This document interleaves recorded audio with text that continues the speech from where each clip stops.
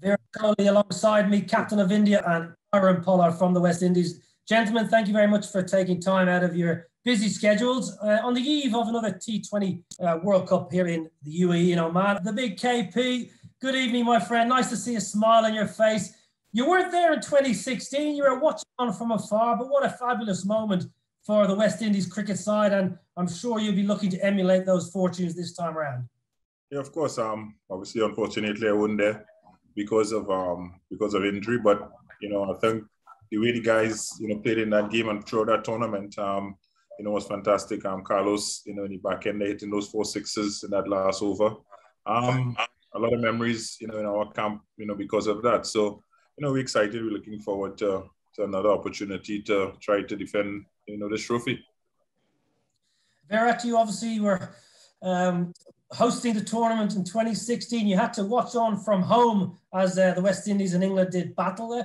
How frustrating was that, and how much does that spur you on to maybe go one step further and win this trophy? Yeah, it was quite frustrating to go out in the way that we did, but to a deserving side, I thought. West Indies was the best team in the tournament by far, playing the best cricket as a team, I felt, and they thoroughly deserved to win the tournament. We had a heartbreak in Sri Lanka in 2014 as well, where we lost in the finals, and we lost in the semi-finals in 2016. So that tells us that as far as our T20 cricket is concerned, we've always had a strong side, and now more so than ever, because a lot of youngsters from the IPL who've got experience have now come into their roles wonderfully well and are players who can change the game at any stage. And we have beaten prominent teams in T20 series in the recent past in very close contests. So we're quite confident heading into this World Cup, knowing that we have a strong side and potentially we could go deep in the tournament. And if we end up being in the knockout stages, maybe go one step further this time.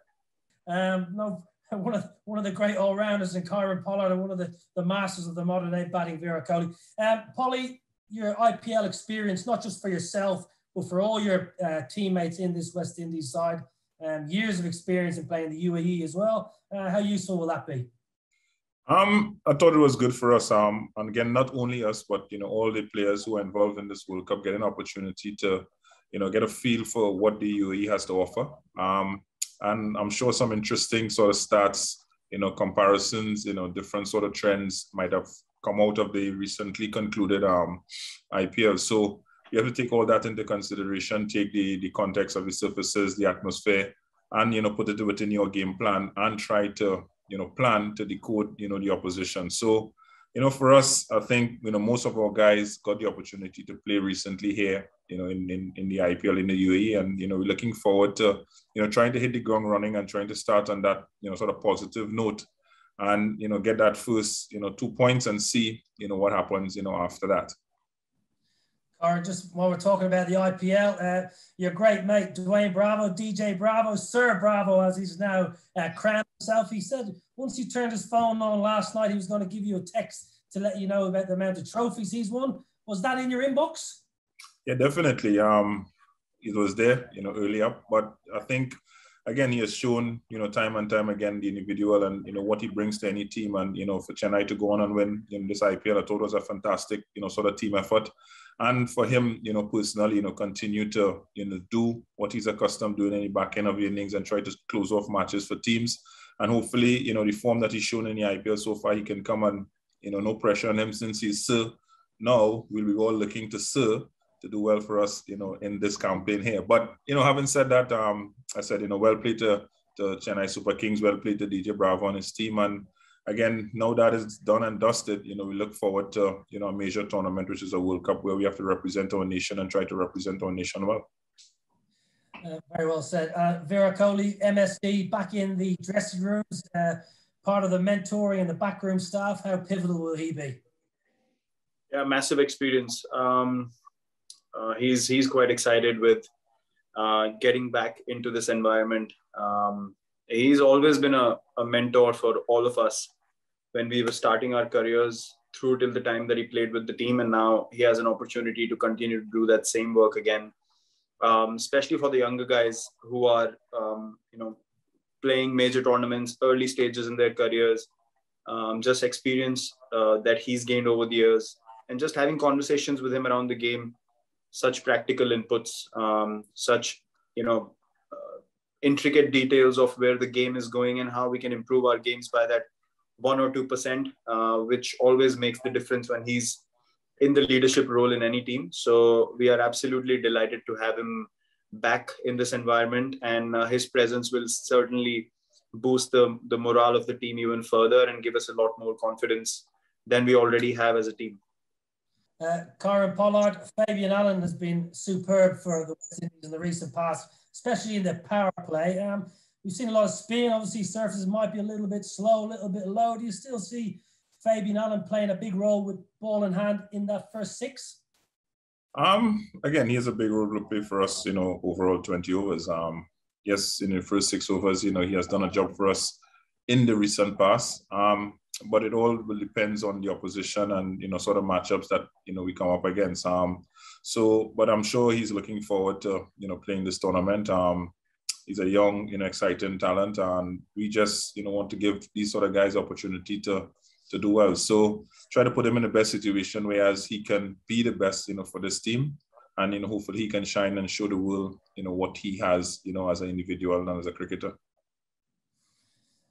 Virat, Bhuvi Kumar struggled to get too much out of the air in terms of movement during the backstage of the IPL. In fact, most seam bowlers and swing bowlers didn't get any movement in the air. Is that an area of concern for Bhuvi, or are you happy enough with this form? No, not at all. His economy rates still continue to be top notch, something that he's always been known for, and his experience comes to the fore under pressure. If you see the game that we played against Sunrisers, the last game where he had to close out the game against AB de Villiers, probably one of the 2 or 3 most destructive lower order finishers in the T20 game. Explained or spoke volumes of what experience Bhuvi brings on the field whenever we play. Just the understanding of hitting the areas according to the dimensions of the field and what balls to bowl at what time. Even the fact that he bowls length so well and so consistently, which is not an easy thing to get away in T20 cricket, especially with the new ball.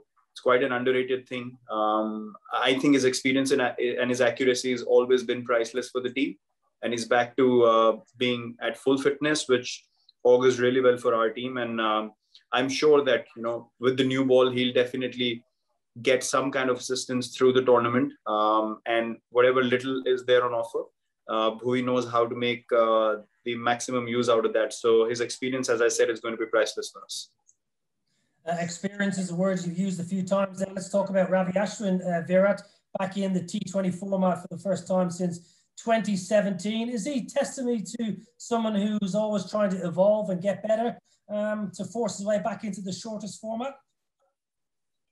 Yes, definitely. I mean, the one thing that Ashwin has really improved on is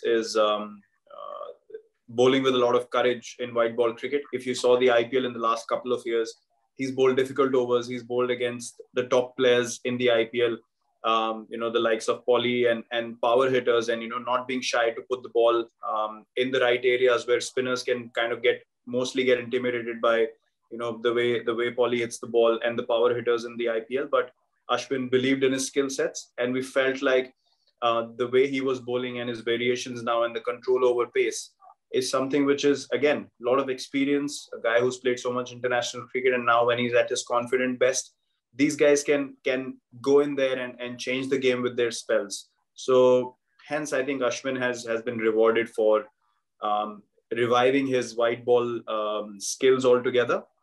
He was a regular feature for us back in the day. Then he fell off a little bit because the wrist spinners were the ones who were in demand mostly through that middle period. But now the finger spinners with accuracy have come back into the game again. So I think we also have to evolve as a team with the evolving trend of the game.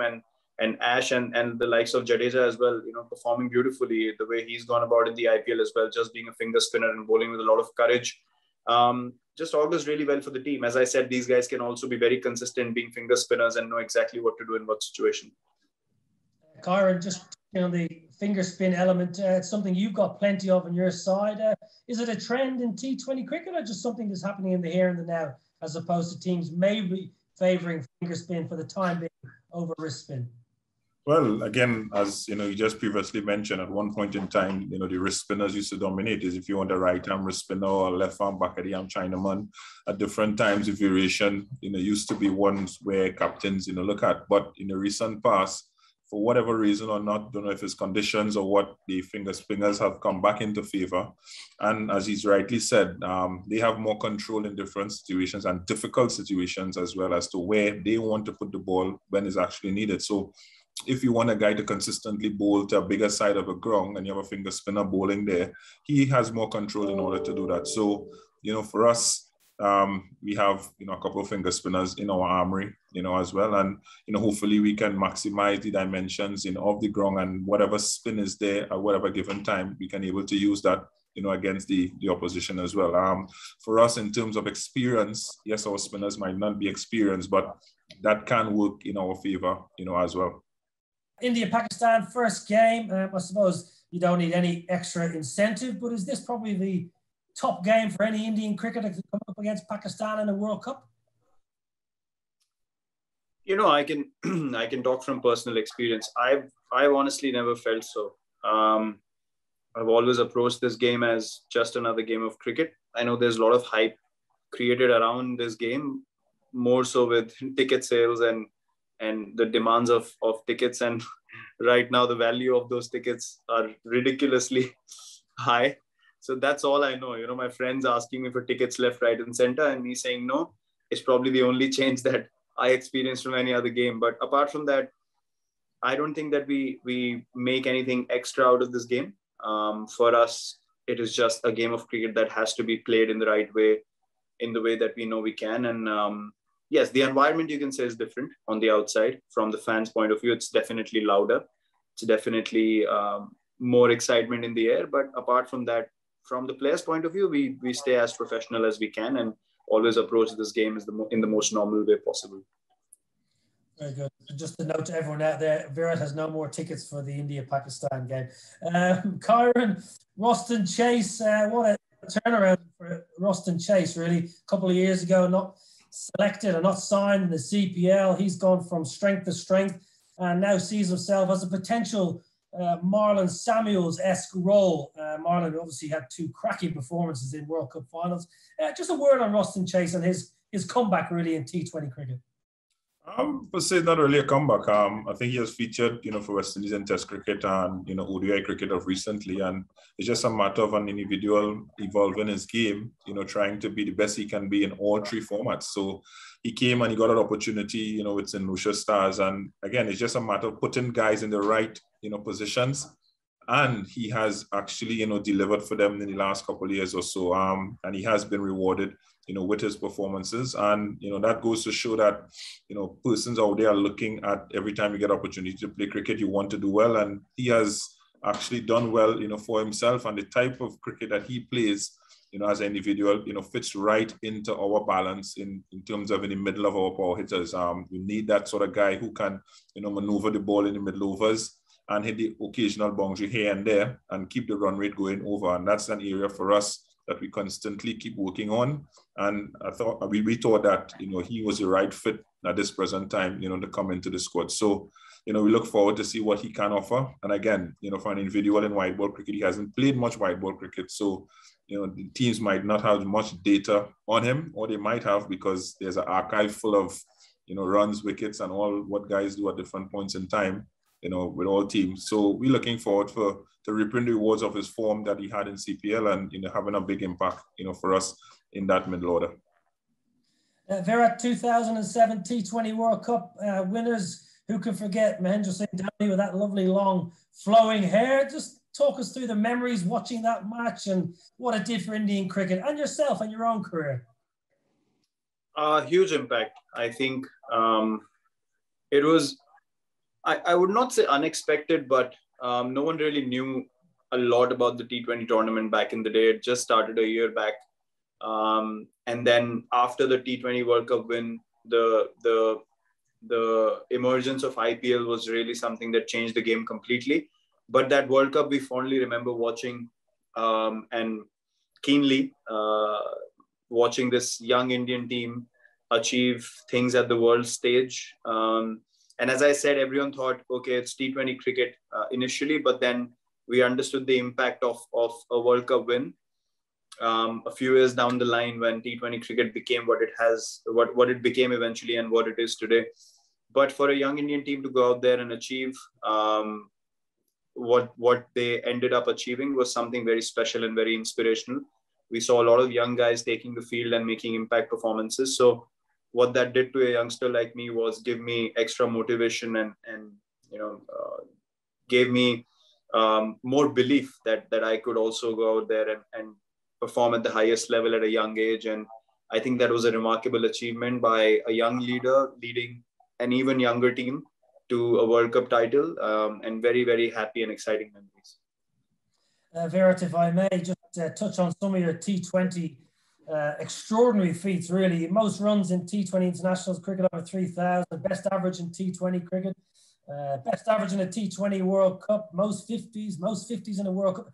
How do you remain so consistent in a very unforgiving format of the game?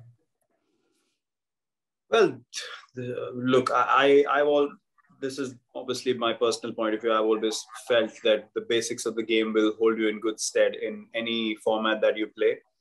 And then it's adaptability. It's your ability to look at your game, even in the most technical manner, and understand how to apply that pattern of your game to different formats. For me, T20 cricket has always been an opportunity to probably, just extend the shots that I play in any other format. And I could reap the rewards of that field, placing the ball in the field, understanding my strengths. I've never been a guy who goes out there and tries to hit the big shots because that's not my strength. There are guys obviously who specialize in that, and that's their strength. So I've always stuck to my strengths, and as long as I can keep making an impact for my team and play according to the situation is something that's always driven me forward. And then I think mainly it's that when you're playing the situation and you just want to win the game for your team anyhow, you find ways to do it, whether it's running between the wickets, hitting fours, hitting sixes, whatever it is, you always find a way when you have the desire to make your team win, and then your game adapts to any situation. That's personally been my experience. Chris Gayle leads 97 runs, Kieron Pollard to become the highest run scorer in T20 World Cups. The universe boss, he's had a bit of a break. He's fresh, he's ready to go. How exciting will it be for the world to see Chris Gayle in action? Again, no words to describe, what he has done, for us, in World Cups and T20 World Cups and T20 cricket, around the world, as well as individual. The guy with the most amount of runs, most amount of sixes, the fear that he instills in bowlers when he's standing at the opposite end. So for him, yes, it might be 97 runs away, but, I don't think he'll be looking at, that. I think the main goal, for us and for him in conversation is trying to win a World Cup and defend a title. And, he's looking forward to that. He did what he did in terms of taking a break, recently in the IPL, because he think he needed it, because obviously this tournament's another big tournament for him. And I'm hoping that everyone understood, the nature of what transpired, because, living in bubbles after bubbles sometimes is very, very difficult. And if even the guy who enjoys himself in any given situation can't take it, then it's going to be difficult for, some of us. But he's looking forward to it. We've had a couple of training sessions, and, hopefully he can come and, deliver for us. I will say, we're backing him to do well, and we're going to continue to do it till the end. Kieron, Nicholas Pooran had a very interesting interview, and he spoke about six hitting, and we don't need to run singles. We hit more sixes, and the stats don't lie. West Indies more sixes than anyone else.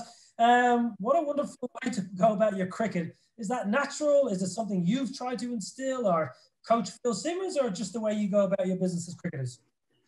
Plus, you've seen it all around the world. That's the way how we sort of, go about our cricket. Even when you look at it in the IPL, if you watch the stats, look at the team that hit the most sixes this tournament. It's something that, it's there.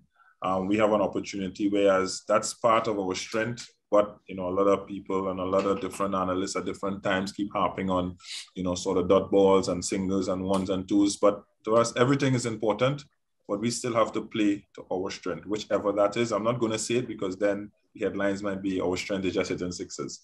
So, having said that, for us, we want to try to play a game of T20 cricket. We have our strengths, we have our weaknesses, and we continue to, work, on our weaknesses and continue to keep our strength as our strength. And let's see what happens. We have a lot of powerful guys in our lineup, but maybe the situation might warrant it, or maybe not. But we also have guys who are able to maneuver the strike, run between the wickets. So we're looking forward to trying to play complete games of cricket all wrong and let the results, sort of take care of itself, in the end. Well, I witnessed those sixes in Antigua back in March off Dhananjaya from Sri Lanka. Wonderful striking. Virat Kohli, I must give you a bit of a tough question. I've been quite good to you today. I think Yuzvendra Chahal left out of the squad. It must have been a difficult call, was it? It was. It was a challenging call. But, we decided to back Rahul Chahar for a reason. He's bowled amazingly well in the last couple of years in the IPL, and a guy who bowls with pace. He did really well in Sri Lanka recently when he played as well. And against England at home as well, he was someone who bowled those difficult overs. And, we believe that heading into this tournament, the wickets are going to get slower and slower, and guys who probably bowl with a lot more pace, as you saw in the later stages of the tournament as well, were the ones who were able to trouble batsmen, those who didn't probably give the ball too much air. And Rahul definitely has, those strengths naturally with him as a leg spinner. And, is someone who always attacks the stumps and bowls in areas that potentially can get you wickets at any stage. And that is the factor that tipped that balance over towards Rahul a little bit, not taking anything away from Chahal. I think he's been brilliant when he's played for India. And this was a tough call. That's what picking a World Cup squad is always like. You have limited number of spots and you can't potentially have everyone fit into that squad. Just before I let you go, Virat, there's been a lot of talk in the media about Ravi Shastri maybe moving on and Rahul Dravid coming in. If that is the case, is lifting this World Cup the perfect end to what's been a wonderful relationship between yourself and Ravi Shastri? Yeah, look, I mean, our ultimate goal is to win the World Cup. I honestly have no idea, exactly what's happening on that front yet. We haven't had any detailed discussions with anyone. But winning the World Cup is definitely our goal, like any other team. But I think what we've been able to create in the last 5-6 years is beyond titles and beyond tournaments, to be honest. We've been able to create a culture which I think is going to be lasting a long time, where people want to be the best they can be when they enter the Indian cricket team, the fittest they can be. And that culture we've driven with utmost passion and utmost honesty, which we hope will continue to be the case in years to come. But yes, winning a ICC tournament will definitely be a wonderful moment for all of us, for him as coach, for me as captain. It'll be an amazing achievement and something that we are absolutely motivated to do so, and we will give everything that we have. Kieron, Pollard, before you leave, just a word on your backroom staff. They often don't get much of a mention in the limelight. You've got some great coaches: Phil Simmons, Trevor Penny, Monty Desai, and obviously your analysts in this day and age, the analyst Shrikant, they're doing a wonderful job for Cricket West Indies. Yeah, these guys don't get the praise that, sometimes they deserve, and the amount of work that they do behind the scenes, to prepare us, the individuals to go out and perform on the cricket field. And, these guys work tirelessly, behind the scenes. And, we appreciate each and everything that they do for us, but not only to mention the coaching staff, but the entire management team, from our manager, the media analysts, trainers, everybody. It's a hell of a lot, and these guys put in the hours, they put in the time and time again. And hopefully, as we said, winning a World Cup is not winning a World Cup only for players and the captain or whatever. It's winning a World Cup for the entire management staff, for the entire people of the Caribbean, and that's something that we have been working towards over the last year, 18 months or so. And hopefully we can deliver that. So all hands on deck, going into this tournament, and we're looking forward to continue to do well, and as I said, hopefully defend our title. Gentlemen, thank you for your time. I know it's Saturday evening. I'll let you go for your supper and an early night to bed. Wish you all the best. Have a great tournament and see you very soon.